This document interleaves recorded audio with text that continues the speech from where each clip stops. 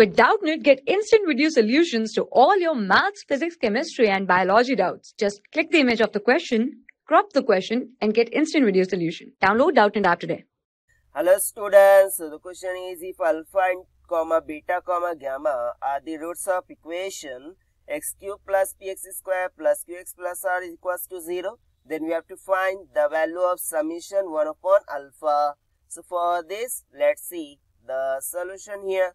So simply we have given an equation, that is x cube plus px square plus qx minus of plus r is equals to 0. Okay, having the roots of alpha comma beta comma gamma. So we have to find the value of summation 1 upon of alpha. Now as we have given this equation, if we compare this equation by standard equation, or we say general equation. So general equation is x cube plus ax cube plus bx square plus cx plus d is equals to 0. On comparing, we get value of a equals to 1, b is equals to p, c is equals to q, and d is equals to r. Now we can able to find here the sum terms, that is we know the sum of root, that is alpha plus beta plus gamma, it is nothing but is equals to minus b by a. Okay, so it will be equals to how much? That is minus p divided by 1 is equals to minus of p.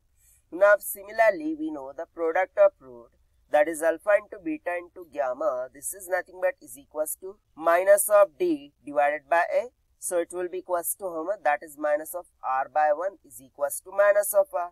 And similarly we know one of the relation, that is alpha into beta plus beta into gamma into alpha into gamma. Okay, this is nothing but is equals to c divided by a. So it will be equals to q by 1, that is q.